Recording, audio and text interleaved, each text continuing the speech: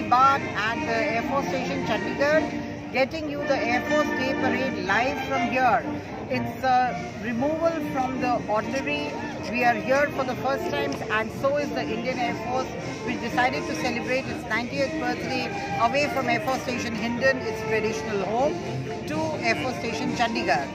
And here we are amidst all this, which you see behind me is a very major preparation for the show.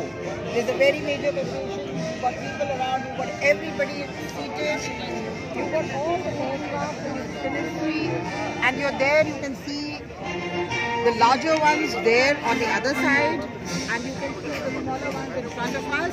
This is part one of the event.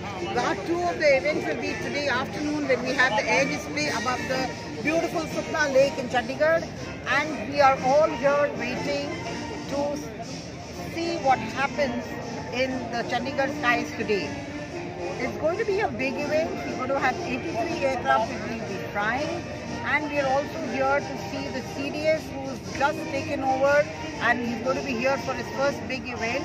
Of course, not to forget that he was there for the LCH induction, but then the parade for him for the first time.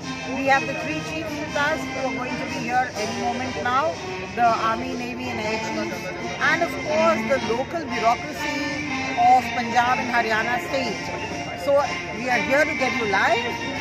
We are here to get you live, and it's going to be great fun, and we'll keep posting you throughout the day. So thanks to Chaitali Bagh, we are going to cover it live.